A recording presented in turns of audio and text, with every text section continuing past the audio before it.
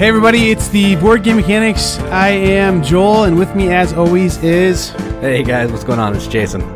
And it's, I guess, like technically mid to late August when you're hearing this, which is crazy. Yep. We're gonna talk about this year so far, and it's what, 2/3 over half over now. So yep, the only big con left is Essen. So I mean, and PAX Unplugged, I guess. So yeah, and I mean PAX Unplugged is an awesome con, but I don't know, does a ton of stuff release there even? No, it's mostly just stuff that's already out. It brings games over for like a first look that came out at Essen. So it's America's first look at Essen games, I guess. Yeah, Penny Arcade. The other thing too is this is a fun time of year because all us teacher folk, if there's any teacher folk listening, they get this. We're working like stupid hours to try and get caught up with beginning of the year stuff, which means I'm drinking tons of caffeine. So yay, zany. So I think I probably literally drank like 125 ounces of caffeine today. So Jason, I got a quick question for you. You're a Mountain Dew boy. We've talked about that in the show before. Yep. Which one's your preference? Cans, bottles, or fountain? I normally drink bottles, but I like fountain if I can get it from Speedway only. Yeah? Yeah. I love Speedway too. They're freezy pop. It's good. Yeah. I mean, it is. Like, yeah, it is. Yeah. I'm down with that, but it's a slightly longer drive for me to get. I'm a fountain guy too, man. Fountain's the best, and it's like such a good value. The place that I go has a 44 ouncer in a foam cup because I hate the environment for $1. Yeah. And it's so good because it has that, you know how when you get a fountain drink sometimes it has that real good like fried bologna taste to it. It's so good. Yeah, I don't know if I know what you're talking about, but oh man, it's just so good. It used to be you could get a good fountain drink and you were like, man, oh, this is Joe Camel country. I can taste that smoke. It's so good. So I'm actually drinking a fountain Mountain Dew right now. Some of the ordinances that have come around, I don't think we quite get as much Joe Camel in there, but the place I get it at like serves deep fried Indian food too. So I don't know. It's just nice. It's got a real good fried bologna taste to it too. So it's the best part of waking up is some fried bologna and Diet Mountain Dew in your mouth. So oh yeah. Anyway, well, except the diet part, but yeah. I'd rather put chemicals in my body than calories, I guess. I don't know. So 6 of one, half a dozen of the other, I guess. Yeah.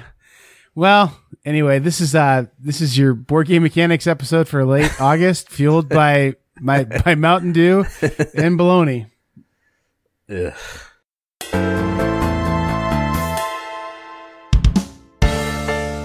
All right, so now we're heading over to some news. And the first one that I wanted to talk about is from our boy Stefan Feld, who just lifted his restraining order, I'm pretty sure, as of yesterday. We got to see if we can get that back in effect here. Yeah, we'll Jason, try. Get started. All right, so according to Huck, I think that's how you pronounce the game company, they have a new game from him called Trajanum, and it's being released in America by Stronghold Games at Essen. That's all I know. He already has a game named Trajan, so why not make another one called Trajanum? Everybody loves Trajan. Maybe everybody will love this one. Everybody but Jason loves Trajan. I'll play it. I like it. It's just not my favorite. The way how I've heard that game described most effectively is Stefan Feld was on a real tear. He was on a bender putting out like Year of the Dragon, Notre Dame, all these really great games. And then he was like, I've got like 7 leftover mechanics. What can I do with them?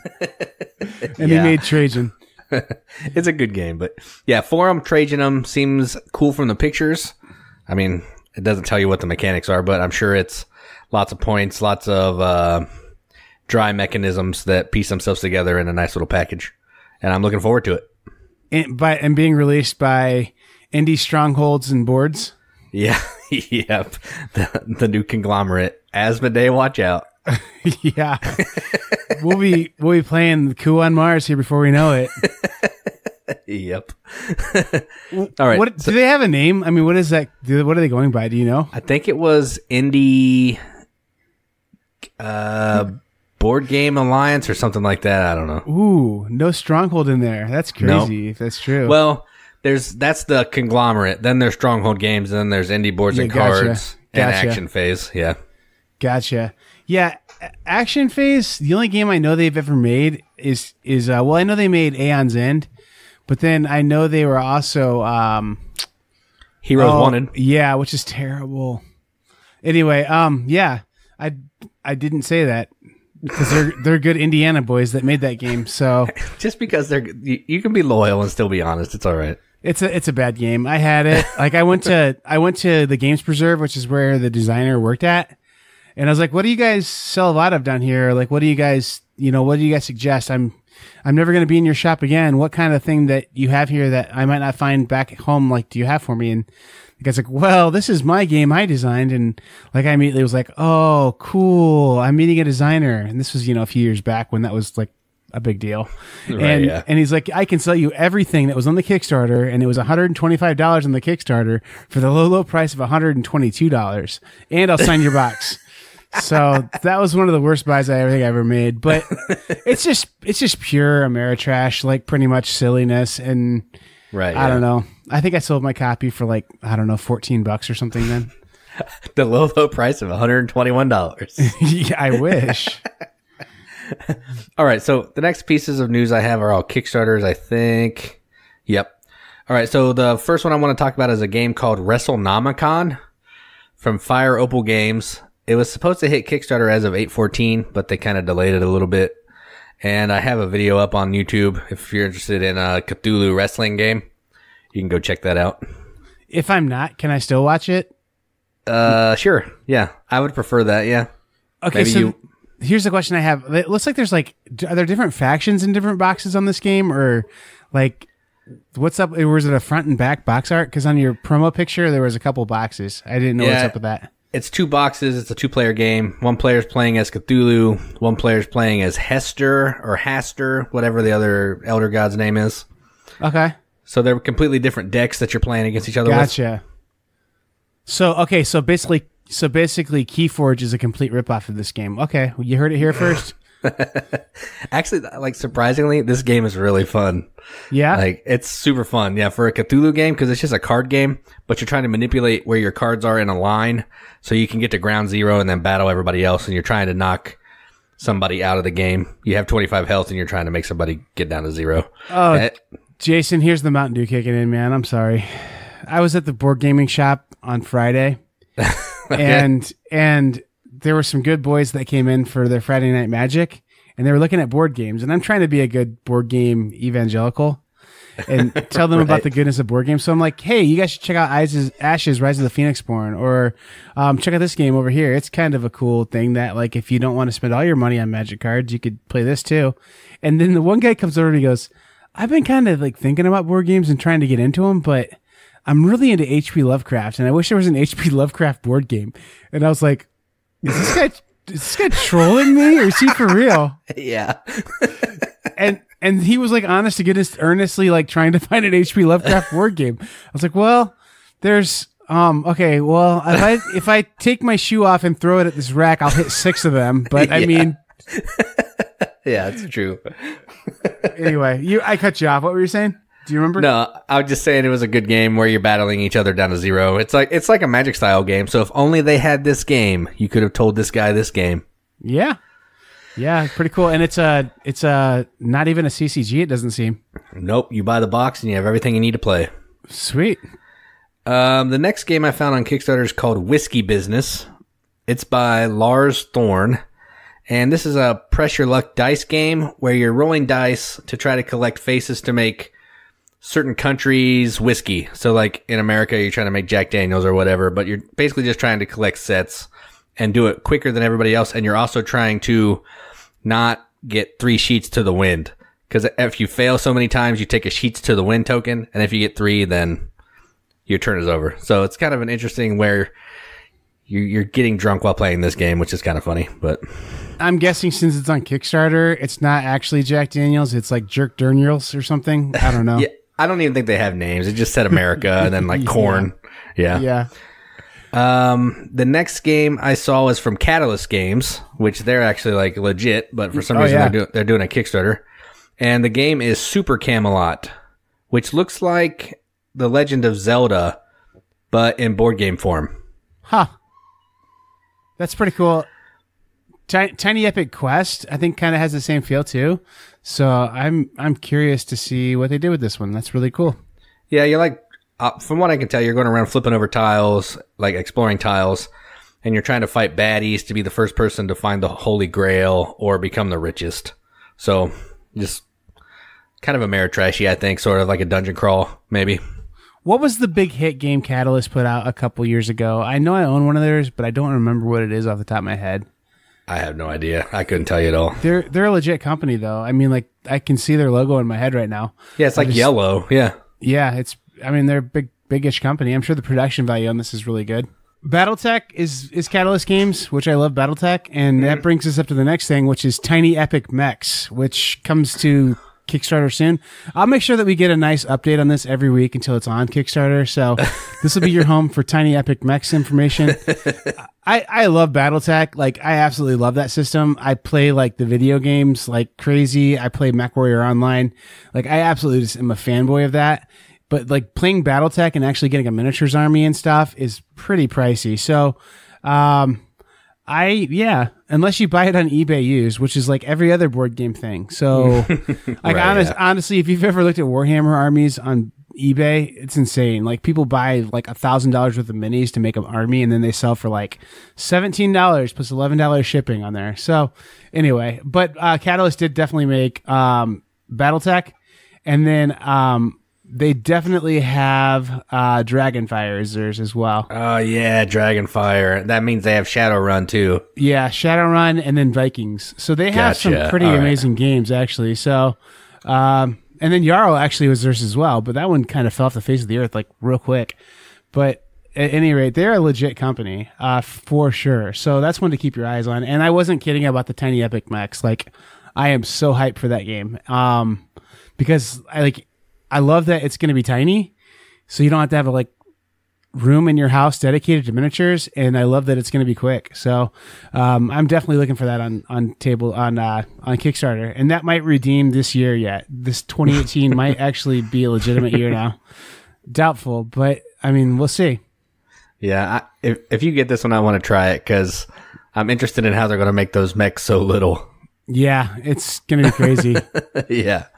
I'm just imagining a little meeple guy wearing a mech suit, and that's crazy. Well, and then the crazy part too is all the mechs they have in the first pre-production shots.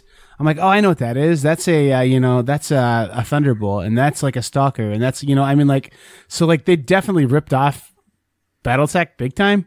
Right. Yeah. But I mean, I think it's kind of a nod to BattleTech, not we're trying to make money where you can't. Because, I mean, I don't know. I don't think the Venn diagram overlaps really at all. There's people who are hardcore Battletech people, and they have more money than me, and they buy Battletech. And there's people like me who have less money than the Battletech people, and they buy this game instead. So, anyway, that's one I'm looking forward to for sure.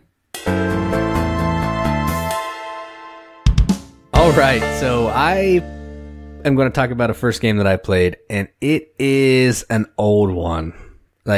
1998, I'm pretty sure. Yeah, I've definitely played this one, and I like to hear what you think about it. Yeah, so I played the new one, the one that Z-Man just put out a couple years ago or last year or something. And it's through the desert. Probably say that so everybody knows what I'm talking about. Essentially what you're doing here is you're placing these little 5 camel caravan leaders on the board somewhere.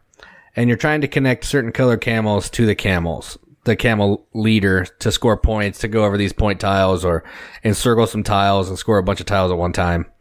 And you're going to place two camels every turn, and they don't have to be the same color. They can be the same color, and you can't intersect with another caravan. And that's the game. It was okay. I'm glad I played it, but again, it's like Ticket to Ride, but without the cards. If you're just taking trains and then throwing them on routes, that's what it felt like to me, kind of. Yeah. I mean, that definitely is what I get a vibe from this game, too. Alan Mood played this, and he was like, oh, this could be something a little more, and then made Ticket to Ride. Yeah. I think. But I played this game, I don't know, 6-7 years ago, probably. And when I played it, it was at a board game night where someone was hyping it up like crazy, oh, this game's a classic, we got to play it. And so anytime anybody is that, you're going to go in with like these sort of high expectations. And then when you play it, you're like, cool. I'm glad you shared that with me. I'm going to be polite. I don't know. It feels like when when you have like a weird uncle who's like, man, I'm going to play some really great music from my childhood. And then he plays you, like, I don't know. He plays you some like Sugar Hill Gang rap or something. I don't know. Like, yeah, Frank Zappa. Yeah. So it's like, okay, cool. I respect it, but I've seen where this has gone in the meantime and I like it better. So I don't know. This is one that's kind of that. The other thing too is I feel like the desert and camel thing is super abstract. So when they re-released this, I kind of was thinking about themes on this that might work differently or better and give it like a new, fresher life. And I couldn't think of a better one than Camels in the Desert, but I don't know. You could have made this game anything, It could have been like zits on a teenager's face or whatever. But I mean... Yeah. I mean, I kind of went into it with reservations anyway because it's Rainer Knizia. Yeah. And I've played like one other game of his that I like, and that's Hollywood Blockbuster. And even then, I mean, that's just an auction game. So I was like, what is this? And then I played this weird On Guard game one time, which was not good. So that already had 2 strikes against it. But it's an okay game, and I would play it again if somebody wanted to play it. Yeah, I'm trying to think what my favorite Knizia game is. I'm going to say Schattentotten. Is that his? Yeah, Battle Line. Yeah. That's a decent game. Actually, Hollywood Blockbuster, the only way I can really understand that game is a Knizia game. It's like, I'm thinking he must have like gone on like a drinking bender and then like totally made a game while he was drunk. And then he sobered up and he was like, what have I done? I could see that. Yeah, it doesn't really feel like him at all, which is kind of weird. Yeah. It doesn't have math in it. I mean, it's weird. Yeah, that's true. All right. Well, I played a game that I would give maybe slightly higher marks than Through the Desert this week. And it's something that's a little newer, but it's one that a lot of people really do like. King's Forge. It's kind of a neat little game. The good of it is it's a dice manipulation game, dice rolling game that's a lot of fun. You're using these sets of die to craft different goods for the king, so that way you can become a more noble weapon maker or blacksmith for the king and build your reputation up. It plays real quick. It doesn't outstay its welcome. You just play maybe 4 or 5 rounds of this game. Of these dice rolls, and basically the whole time you're drafting cards and paying for cards with your dice pool in order to get new dice. So you kind of have to balance, am I going to pay for these cards with my dice that I could roll this time, but then get dice for the future, more dice for the future, or am I going to roll these dice now and try and build this equipment right now? And it's got some just neat things about it for sure. The things that I don't like about it are this game's like $50 MSRP. And I feel like it could have been a $29 game and not had a board in it and just been a little more basic. And I think the first edition actually was that way. It didn't have a board in it. It was just cards and dice. So I don't know. That I'm kind of a little more of a minimalist. I would rather get more games that don't have stupid components in them. That's a lie. That's not true at all. It's a perfect game. I love how it has extra superfluous components in it, like a huge anvil that's like the most absurd first player marker I've ever seen, except for Evolution. It's got it slightly beat, but right, yeah, that's true. But it's, I don't know, it's just got a lot of extra junk in it, and it doesn't have to be there, but I think they're trying to make it feel like you get your full value's worth. And I guess I'm thinking of like Dinosaur Island and some games like that where they kind of go all out and you pay a little more for it. It does kind of feel good to play that way sometimes, but I don't know. King's Forge is a pretty cool game though. Dice manipulation, set collection, and kind of like it's a race kind of almost too. I wish I had a little more depth to it, and I know there are some expansions to it that have come out in recent times that might add that to it, but it's something that I'm going to hang on to and keep in my collection. Yeah, once you posted the pictures and I saw those piles of dice, I was in. Yeah, that looks like my kind of game for sure. Yeah, it's pretty fun. All right, so another game I played is a recently delivered Kickstarter, I'm pretty sure. At least that's how my buddy got it. And it is called Gearworks. Essentially what this game is you're building a grid, a 5x4 grid with gears, different color gears and different numbers. And the numbers either have to go in ascending or descending order based on the first player to play after the first card that's laid down. And each column can only have one gear of each color. And you're trying to be the last person to play in each column in each row to get this part that is associated with that row. Because you have a contraption card that needs a letter part and a number part.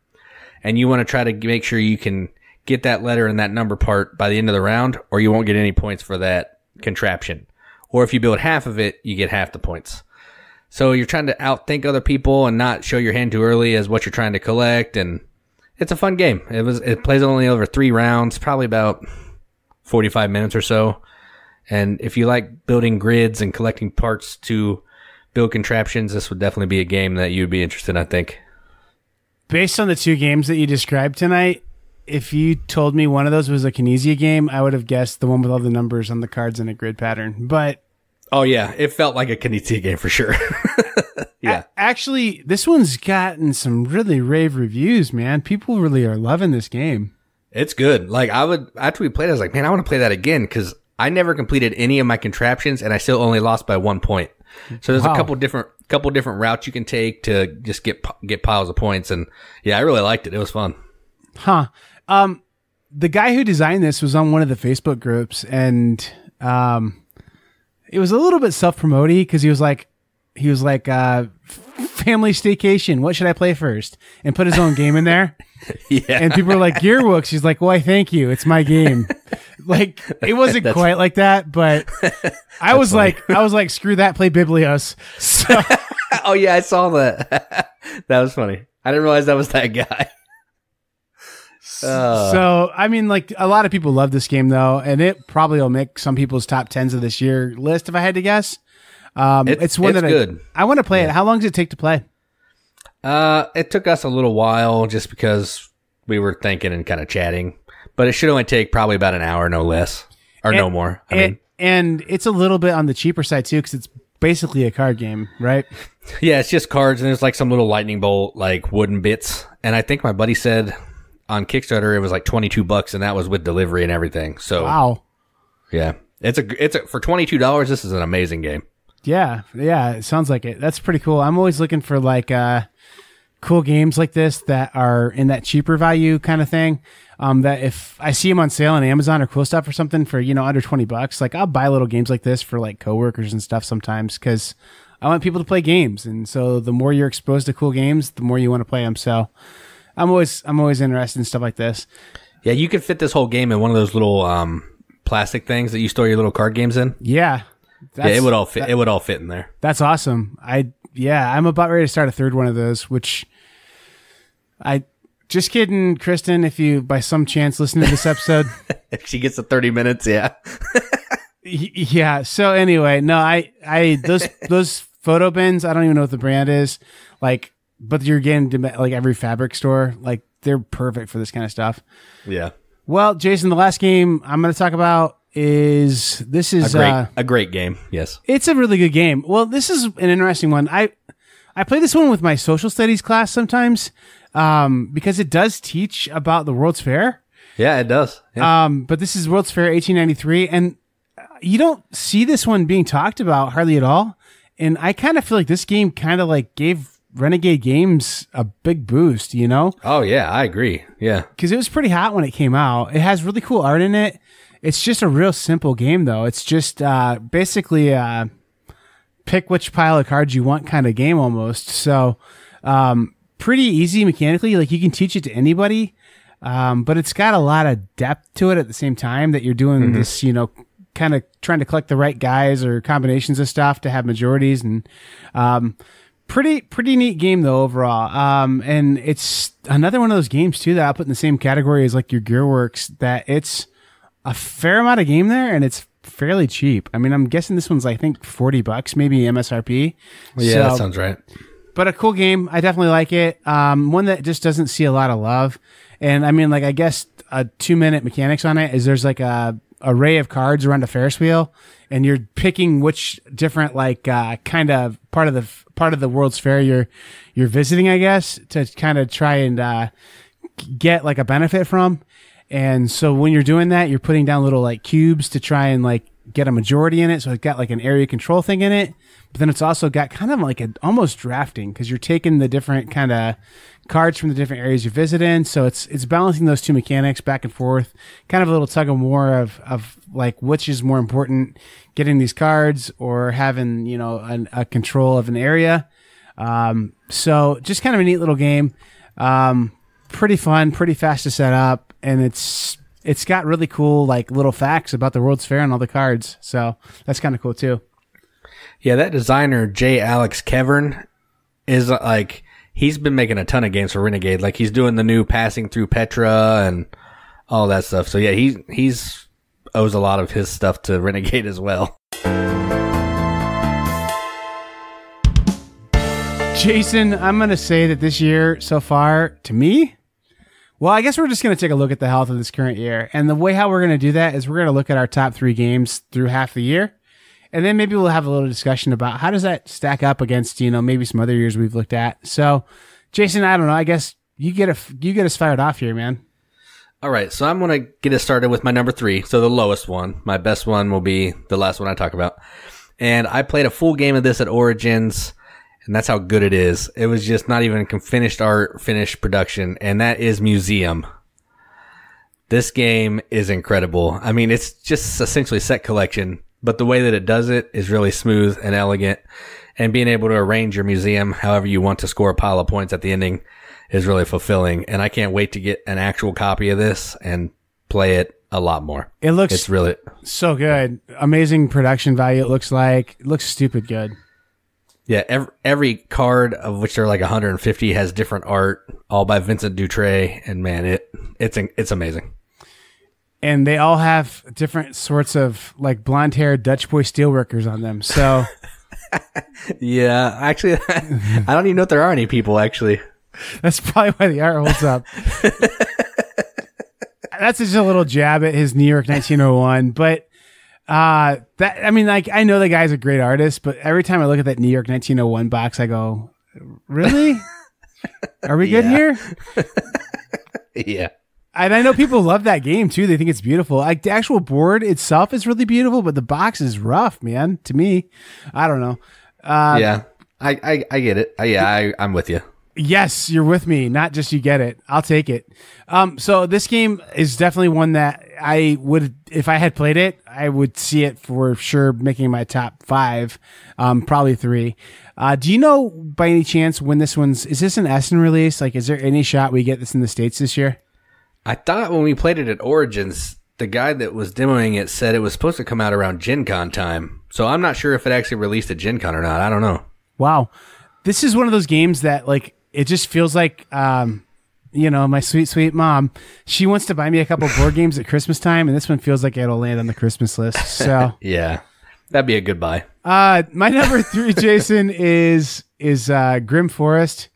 And this game, to me, I don't know. I like that it hits the right spot to play it with my family. And there's enough interesting stuff in it that it's pretty fun. There's some like guessing and psychology elements to it to try and go where other people aren't going to go. But then you get those kind of cool ally cards or whatever they are that kind of make you have a little player power for a while. And those feel really cool. But then it's just fun, Jason, to build a little house. I like building a little house. It's a lot of fun. So, the components and the fact that you get to build a little house is kind of fun too. So the art's really good on it. I would say it's one of the games that I would suggest people pick up this year, so far. And there's not a ton of those. So Grimm Forest is my number 3. And I'm doing the same thing as you. I have 2 games that I like better than it this year. But this one sneaks on the list. It's so crazy to me that this is from 2018 because, man, they've been pumping this game like all last year. Right. It's crazy. I mean, like, I don't know, like it might be technically 2017 late because the Kickstarters might have gone out then, but it definitely hit retail in 2018 for sure. Yeah, BGG says 2018, so sweet. It's just crazy. I made it in, yes. All right, the next game I'm going to talk about is called The Masque of the Red Death, and this is seriously one of the best deduction games that I've ever played. Like, literally ever.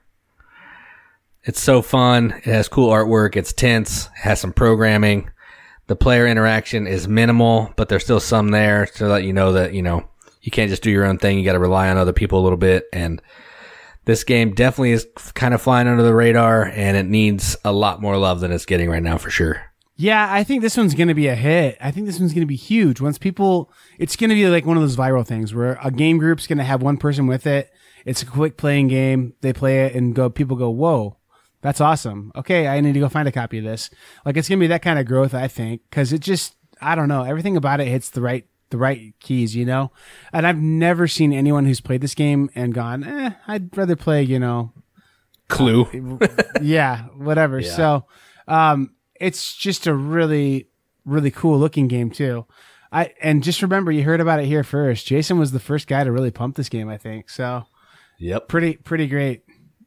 Yeah, I would play this game probably every game night if I could. That's how much I like it. What's the playtime on this one? I don't know what the box says, but I think we played it in about an hour and a half. That's not bad at all for this. So that's pretty awesome. That was learning it too, so that's not bad. Okay, so cool. Speaking of an hour and a half, my next game takes an hour and a half to set up. Yeah. And that is Heroes of Land, Air, and Sea. I really like this game a lot. I mean, it's just a real rock solid game. It's got minis in it, so Jason will never know what I'm talking about, but yeah, I don't even know what you're talking about right now. I checked out. This truthfully has no reason for like most of the miniatures in the box, but it was pretty awesome. We're going to make our box big and sell a lot of these on Kickstarter kind of move, I think. But yeah. But I mean, like, it's a really excellent game. It's a 4X game, and it does it in a real like easy and slick way. It's got, benefits to your exploration, extermination, and the other X's. So it's just a good game overall. Nice production value, nice art on it. I'm hoping that we can get the artist on the show at some point, if I can find his business card. But he's a good guy. I met him at Origins. He's just got a lot of passion for what he did in this game too. And then the story on this one is it's Tiny Epic Kingdoms. Is that right? Yeah, Tiny Epic Kingdoms was the core mechanic of that game was so well liked by people that they said, "Can you blow this up and make it into a full blown big box game?" And Scott Almes was like, "I will. I will." And then Heroes of Land, Air, and Sea came out. So I also have the other big box expansion thing there because I'm a terrible impulse buyer and bought the whole shebang at Gen Con, but I don't have any regrets. It's a really good game. It's my second favorite of the year so far. Yeah, I mean, I was wondering if he was just going to make this a Tiny Epic game and then somebody asked him to make it bigger. So that's funny. It definitely is a Tiny Epic. Like they don't even hold back on that. Like, this is Tiny Epic Kingdoms, but we made it big. So, it absolutely awesome. Is. I mean, the core mechanic of it is exactly that. And like the way how combat works is really similar to Tiny Epic Kingdoms. It adds a bigger, more involved tech tree for sure. It adds miniatures. So one miniature in this game, would fill that whole box up, but it's a much more involved, much cooler version of the game. So yeah, it's I don't know. It's Civ building a Mara type game, Jason, but it's got enough decision making in it. It would probably keep you involved. Yeah, that's what I was going to say. Like, how much is it just attacking people and how much is there actually other game in there? There's a lot of decisions about how you're going to try and customize your civilization to match your strategy for sure. That's the thing that I do have a problem with most Civ games, and this one included too, is you have to just always be so cautious of the attacking player that you can't exactly do what you want to do, but that's kind of what makes it fun, is that tension too. So I will see if I can go find an old, I'll go to Goodwill and see if I can find a box of old checkers and thumbtacks, and I'll make those into your non-miniature game pieces, so we can just have you put down old checkers and thumbtacks instead of miniatures. I'm not opposed to miniatures. I just want game around the miniatures. Yeah. Well, and so there's one part of this game that you're going to be that's real dumb. And that's some of the miniatures are peasants basically, and you spend them to do certain actions, but they actually put full-blown miniatures in there. They could have totally been little wooden cubes or chits or something. So The fact they made them into miniatures, it's kind of neat because every faction has their own, but totally not needed. I mean, it is what it is. Yeah, as long as they have a purpose, I'm fine with it. It's just when they're irrelevant and they're just there for show that I get up in arms. Check. This game has that. So, yeah. Maybe just a box of checkers. No need for thumbtacks. Yeah. All right. My number one game so far of 2018, because, I haven't played them all and I probably never will. But my number one so far is Coimbra. And this is the guys who do Grand Austria Hotel, Marco Polo, all those other awesome Euro games. There's like that Italian collective of dudes that just make really great games, and this is one of them. This game kind of feels a little bit like a mixture of Marco Polo and Orleans, which is kind of interesting, but it's less dry and it's more beautiful, and I can't wait to get my copy that's been on pre-order, and I will keep playing it until I hate it. Yeah, this is supposed to ship last Friday or something, and it hasn't gone out yet? Yeah, on the 2nd, yeah. That's a couple weeks ago now. Yep. That's a bummer.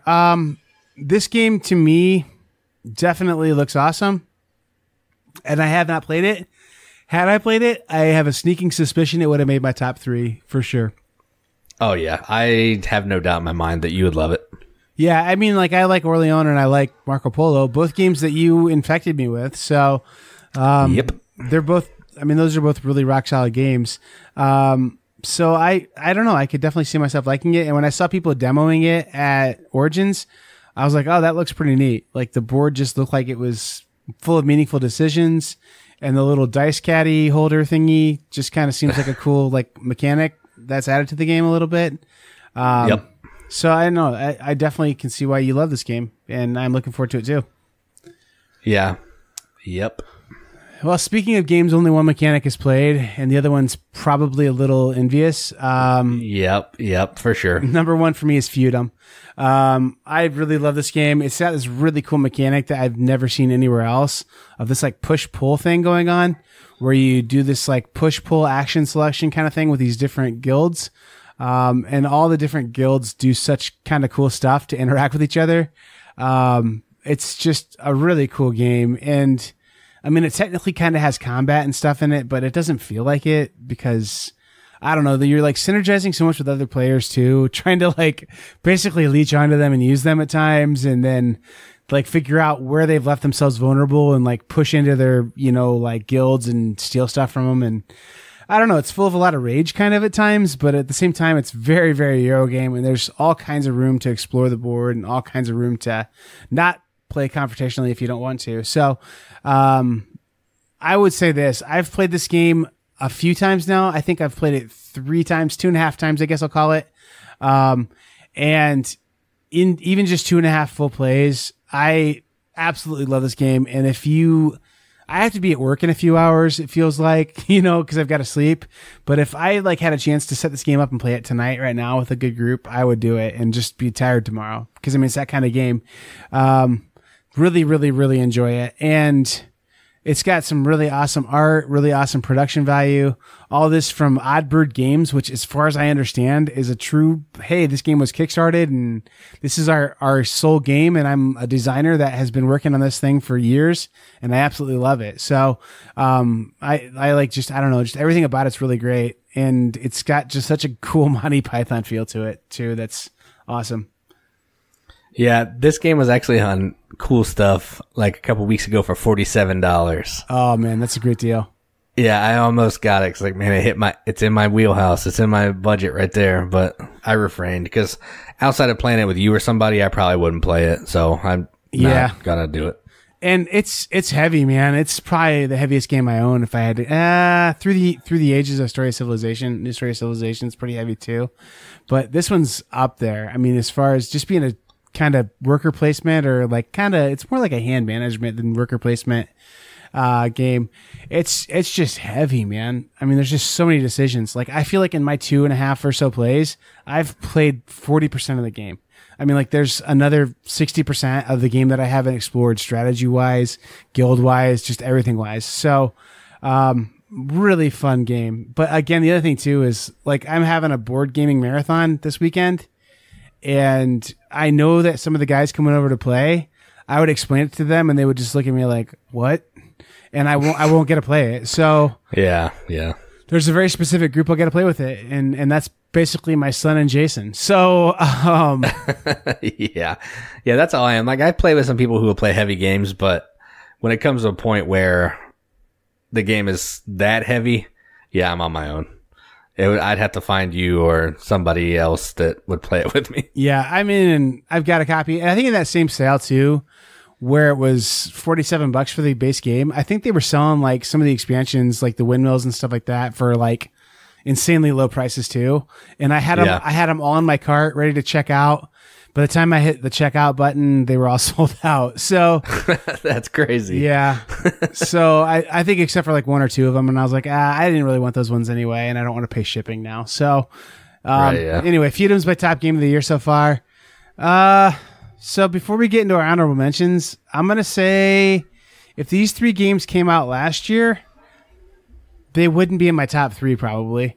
I just think 2017 was a much stronger year so far. Coimbra would probably still be in my top 3, and maybe Masque of the Red Death. They're both that good. Yeah? Yeah. Both. Maybe not Museum, but the other 2 for sure. I've not played any of your top 3 either, so I guess that's the other thing too, is I need to play your top 3 and figure out, hey, maybe there are some good games that came out this year. So the other thing that's funny too is, like, I don't know, I have this kind of, I'm just going to jump to this part.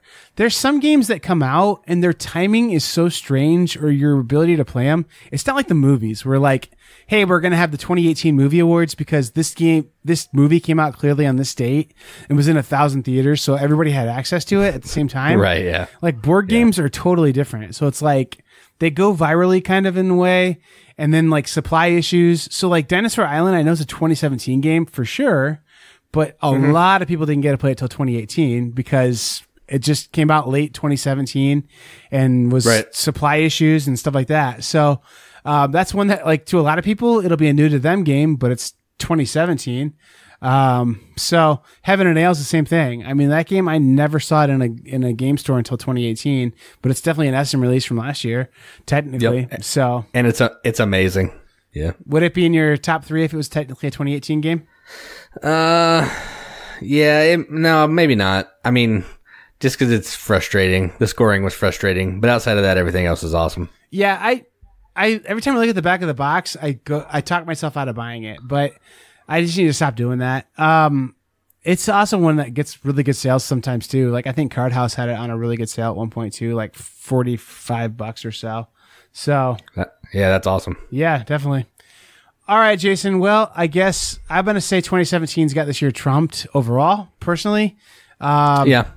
But I guess we still need to give 2018 some more time.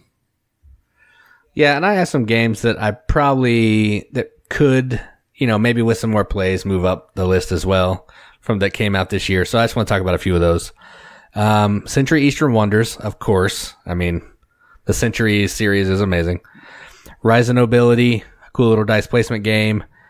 Villainous, played that. It's awesome. Reef, also amazing. Rise of Tribes, talked about that in a previous episode. Legend of the Cherry Tree, talked and done a review on that. Caper, talked about this to death. And then Demon Worker.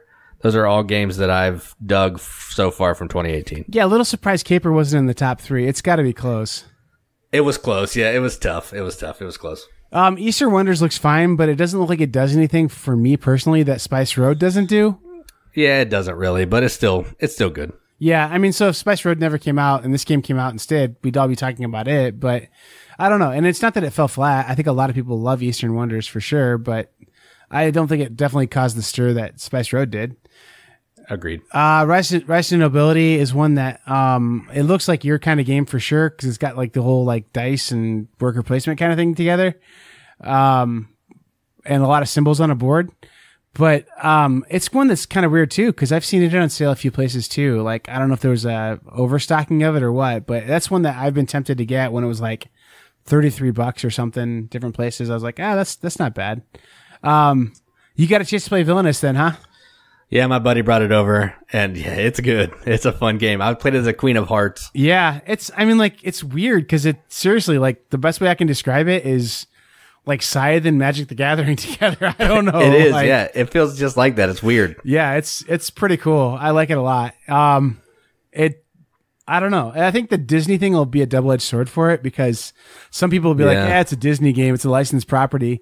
And other people will be like, oh, cool, Disney games. I love Disneyopoly. And then they'll play it and they'll be like, wait, what? Yeah. So, yeah. Cool. My honorable mentions, Temporal Odyssey is really good.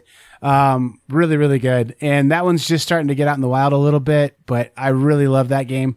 Empires of the Void 2. I give it my best game with a terrible name moniker. Like, I don't know what's going on. That game has so little to do with Empires of the Void, the first game. Like, it's in the same universe kind of, but I really wish he could have just given it a fresh new name because there's so many times when you get a second edition of a game out that you're like, oh, it's the same game with like a slight tweak. Well, this one's seriously like an entirely different game in my opinion. So, Empires of the Void 2 and then Ticket to Ride New York, actually, I'm going to put on there because what I really like about it is it doesn't reinvent Ticket to Ride at all, but it lets Ticket to Ride be played in 30 minutes or 20 minutes even if you're hustling, which is the right amount of time I want to play Ticket to Ride. So that was definitely helpful too. If only Empires of the Void would have been called Space Force. Yes. That would have been amazing. I'll bet Ryan Lockett was like so mad. Empires of the Void was on its way to cool stuff, and old President Trump was like, "We're going to start a Space Force," and he goes, Yeah, there has to be a game called that sometime. That would be amazing. There has to, and I'm really hoping my prototype finally gets the licensing rights from Warner Brothers, so we can get our Space Jam board game that we want. So that'd be awesome. With Michael's secret stuff. So. So games I haven't played, Jason, I haven't played a ton of crap this year, and this is stuff that I definitely could see myself having in the top 3 for sure by the time it's all said and done. And these are my bucket list of games that I want to play this year. Museum, definitely. Rising Sun, I would like to give that a shot, even though I've heard it's real similar to Game Master's Shogun from like 1984 with some like slight twists on it. Really? Yeah. Okay. I wasn't sure if you were being serious. Yeah, for sure. Like I've heard a couple of people say that like, yeah, I like this game the first time it came out when it was called Shogun. That's crazy. Yeah, I mean, like it's I guess just the combat system in it and stuff. There's a lot of similarities. Right. Welcome to actually looks awesome for a roll and write. I agree. Coimbra, I think looks really good too. Gugong, I think we're both anxiously waiting on that. I'm not sure if it's going to be a 2018 or 19. I think they're promising 18, but we'll see. Yeah, they said Essen, so we'll see. Dino Land Totally Liquid, I'm going to put it on the list because I want Dinosaur Island to get more mentions. So, but I mean, like really honestly, I haven't played Totally Liquid yet, but Dinosaur Island's awesome. And if it makes the game any better at all, it's awesome. And then Heaven and Ale, I haven't played, but Jason, you talk about it like with love and a lot of passion. So that's one that I would love to see. Everdale, I'm not sure about that one. It's got a lot of hype right now. It looks like it's got some possibilities to be cool. It also looks like it has some possibilities to be super gimmicky. So I'm not sure which one it is yet, but that's one I would like to play once. I won't buy it before I play it, but that's an interesting one. So I don't know. Do you have anything out there, Jason, that you're like munching at the bit to want to play? Yeah, I want to play Teotihuacan, the City of the Gods, which is like the follow-up to Zolkin. Kim has Everdale, so I think we're actually going to try that on Friday. Well, the day this episode releases, I guess. And I also kind of wanted to try, which is going to sound weird to you, but I wanted to try Western Legends, because that seems kind of interesting to me. Huh. And I've never really played a sandbox game, so I wanted to give that one a go. Is that the Colossal Games one? Yeah. Those guys are a force too. I mean, like, I think they've had quite a few things happen in that company this year. And it seems like they're really quick to get things through production. So I'm keeping an eye on that company for sure. Yeah, they finished that Western Legends one super fast. Like, I feel like it was just on Kickstarter like 3 or 4 months ago. Right. For sure. It's crazy. For sure. And those guys know what they're doing for sure. So yeah, it does look kind of interesting. Yep. But yeah, that's all I mean, and Gugong, but I have that coming, so I'll probably get to play that this year, so we'll see. Yeah, for sure. What did we miss, guys? Give us a comment telling us what game that we missed. That's amazing. I don't know. And what game are you looking forward to at Essen? If you guys tell us what's going to be awesome at Essen, then we don't have to do any research and we'll just like plagiarize your list. So, right. Yeah. I like it. Yeah, for sure. Cool, Jason. Well, I guess we'll keep an eye on the rest of 2018. And really, I mean, we have a lot of time left yet. We'll see how this year pans out. All right. I have been Joel, and thanks for listening. And with me has been Jason. Hey, keep gaming.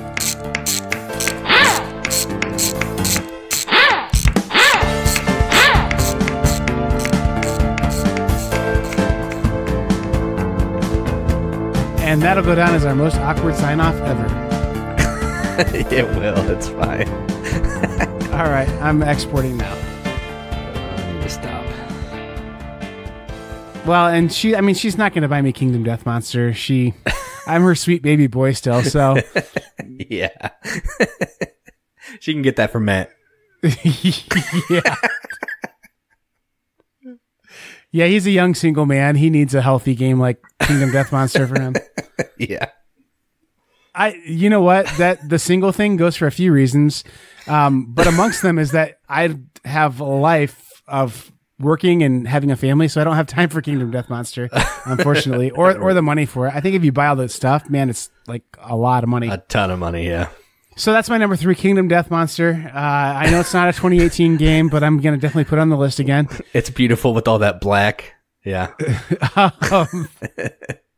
I think I just found our outtake.